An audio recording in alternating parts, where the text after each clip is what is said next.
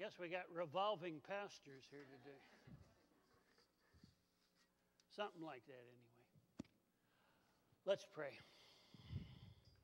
Thank you, Lord, for the gift of coming in your house, for the gift of praising your name, confessing our sins, praying together, and being with your people. Let us never take this wonderful gift for granted. Amen. That gospel lesson we just had that first phrase, and I think here it said, grow our faith. I put it, increase our faith. So let's start there. It's Luke 17, and Jesus' disciples have been with him now through quite a bit of stuff. And, they've been wandering around the land with Jesus. And earlier, Jesus had told them things like, leave everything and follow me. Turn away from your family. Give up all your possessions. Forgive those who sin against you, and so forth. And so, there have been some good moments in this whole adventure. They've watched miracles and feedings and all kinds of other stuff. But now I think the disciples are kind of almost frustrated, if you will. They've watched it all, but they don't feel quite up to the task, if you will. And so here comes that first verse in that gospel lesson. Grow our faith, increase our faith. Well, I think you and I are much in the same situation. We love Jesus. We believe in him. He's our Lord and Savior. But then we look at our lives and maybe many times, we say, things just aren't the way they should be. I've kind of failed to be a Christian and I'm kind of frustrated. My love is thin. My trust is weak. I don't have much of a faith. And then we cry out to Jesus, increase our faith. Well, if that's what the disciples said, what do you think they wanted? Well, increase or grow my faith. I mean, do they want a bigger faith? And what does bigger mean? More powerful, deeper? Do they think faith is something you can quantify? Lord, give me 5 more gallons of faith or 50 gallons of faith. I don't know. What does that mean? How do you think about that? And then if you got what you wanted, if you had enough faith, could you respond with, oh, I can now serve God completely and I'll never waver. I think that our request of God and the disciples' requests kind of show that sometimes we're overwhelmed, if you will. We don't quite know what to do. We want to be good Christians, but we're just not quite sure we're up to the task. And I think that's understandable. We want to be a disciple, but we say, this is just beyond me. I can't do it. I don't have enough knowledge of the Bible, or I don't have enough experience in the church or the faith. I'm falling short. But Jesus isn't looking for heroic faith. In there, he said, you got this mustard seed of faith, and a mustard seed's very small, maybe 1/8 of an inch, kind of fits between your fingers here. And then he's got these pictures of, like if you had a mustard seed of faith, you could pull a tree out of the ground, or you could move mountains, and you go, wow, that's the kind of thing we're looking at. I don't think Jesus is looking for heroic faith, like that kind of a picture.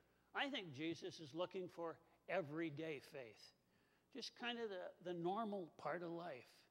And I think in the normal part of life, faith is doing your job, doing what's right in front of you today because it needs to be done. Faith can be very ordinary. Faith is mowing the grass because it has to be mowed. Or faith is fixing dinner for your family because they're hungry and you want to gather them around the table together. Faith is changing the baby's diapers. I used to sing to my children as I changed their diaper. I don't know if that's a good formula, but they watched me singing and didn't scream as much. Faith is Phil and Ron and all these guys who build handicapped accessible ramps for homes in Ashland County so that, elderly people can get in and out of their houses. That's a wonderful ministry. Faith is fixing a leaky toilet, pruning the bushes. Faith is praying with your children at meals and praying with them before you go to bed. Faith is then not what we do in churchy situations. I don't think that's faith at all. I think faith is serving God and God's people in the mundane and the routine of our lives. Just think if you and I wrote down all our acts of faith for the past 7 days. Let's say I had a whiteboard up here and, I started writing it down. Here, you did this, you did that. And we'd get a big, long list, wouldn't we? Lots of stuff. All right, now, second part of this is, let's imagine in the next 7 days, you did nothing. 0.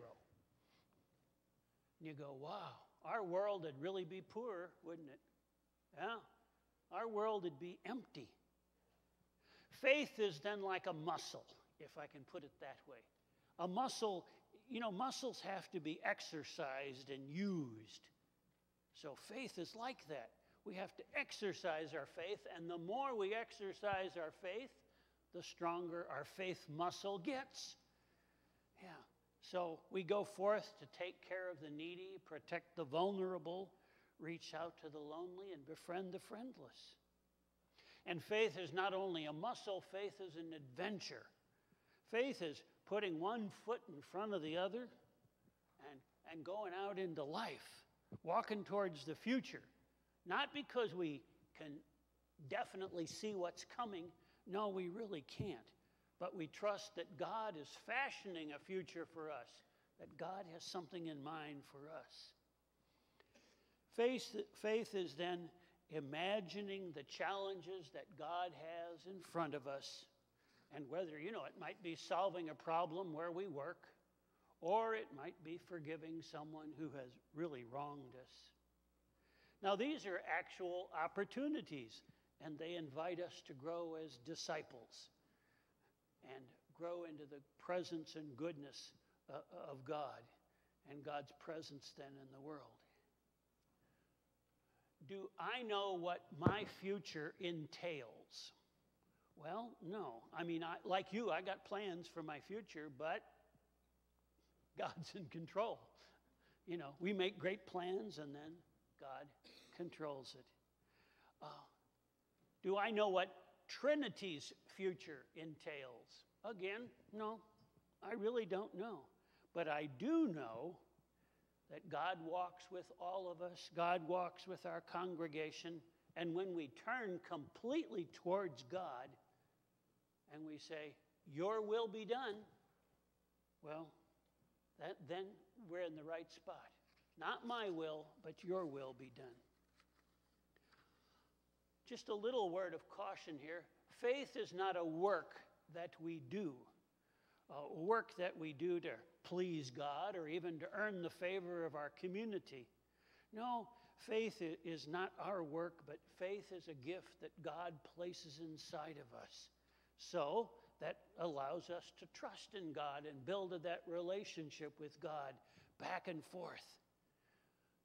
Faith is then trusting that God's in charge of our life and that we are not in charge. Faith is trusting that, yeah, we can be nice and helpful, that's true, but only God can move the mountains or uproot the trees, if you will.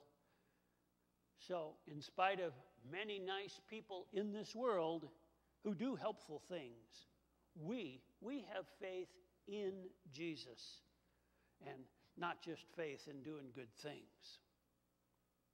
Today we have this image of the mustard seed. I said it's a very small seed, only about 1/8 of an inch big, but of course it can grow into this big tree.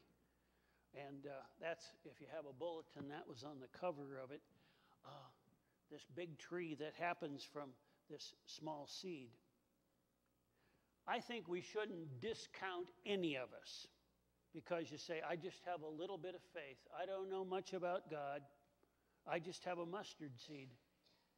Really think about babies when they're baptized. The Holy Spirit begins to work faith in them. They have just that mustard seed, but it's going to grow and grow and grow into the maturity of faith with God's help and our support. So yeah, all of us want to grow into a mature faith.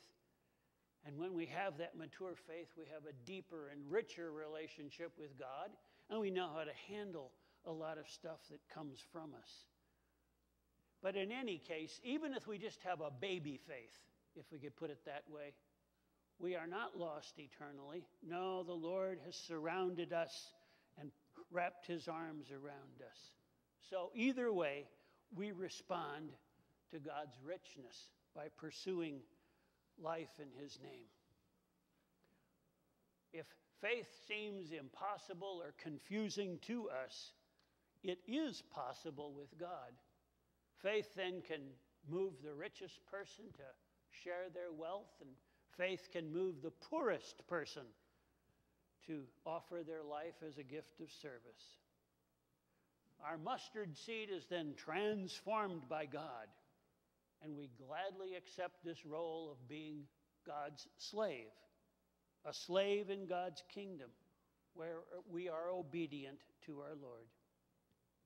So, if you only have a mustard seed, that's okay. We're not measuring quantity of faith today. Yeah, not 5 gallons or 50 gallons. Because it's God's kingdom and God does the heavy lifting. You and I are just participating, if you will, in serving our Lord. Today, we respond. We respond by serving our Lord, serving him joyfully, trusting his promise to all people. And we say simply, Lord, increase our faith. Amen.